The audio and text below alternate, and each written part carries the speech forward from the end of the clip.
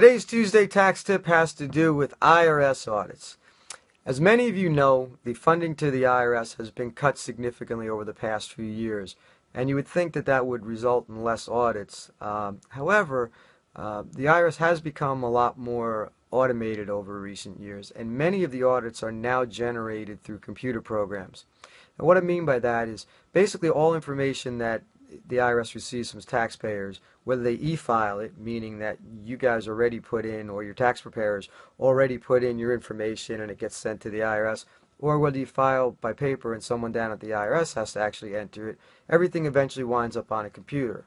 The computers then match or align your return along with previous years of your own return, as well as returns of other Americans.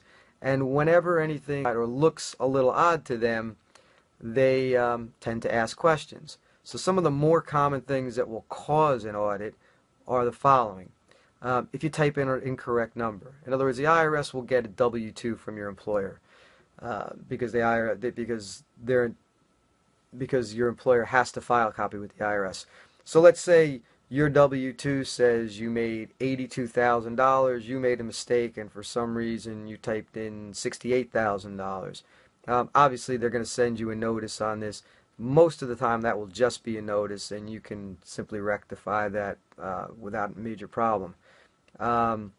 If you have a one-time item, you have a large sale, you have a huge deduction, just something that falls out of the norm of your return, that could cause you an issue. If you are someone who is separated or divorced from a spouse, that could cause you an issue if you both happen to claim the same dependent for 1 year.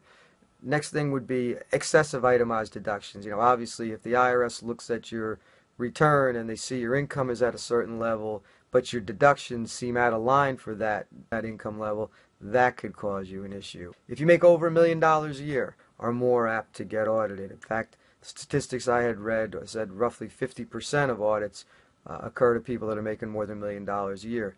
This makes sense because the IRS is a business like any other, and if you're going to audit somebody, they want to get the most bang for their buck. However, if your income is too low, that will also cause you issues, especially if you happen to be in business for yourself. Realize that as a self-employed person, you already have a bullseye on your back, so be careful.